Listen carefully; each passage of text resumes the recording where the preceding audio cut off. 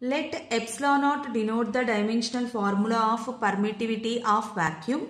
If M is mass, L is length, T is time and A is electric current, then take the formula of electrostatic force.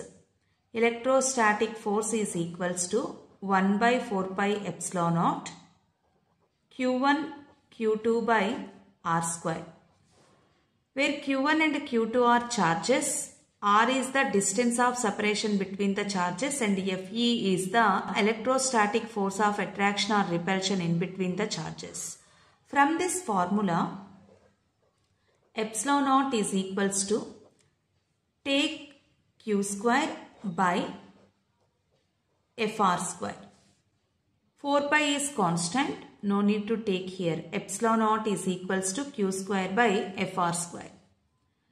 Electric current I is equals to Q by T, and from this Q is equals to IT.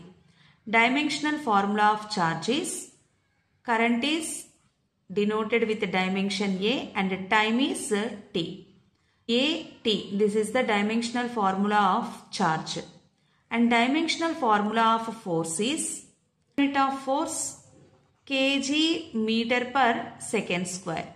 So kg dimension mass m power 1 L power 1 T power minus 2. This is the dimensional formula of force. Now simplify this.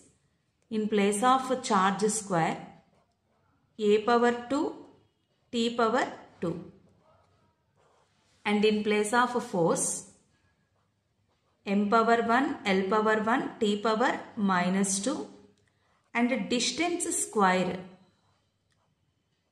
L square. Here L power 1 L power 2, it become L power 3. So mass goes to numerator m power minus 1, and the length goes to numerator, it becomes L power minus 3, and T power minus 2 goes to numerator, then it becomes T power plus 4, and A square is there. This is the dimensional formula of permittivity of vacuum. First option is correct.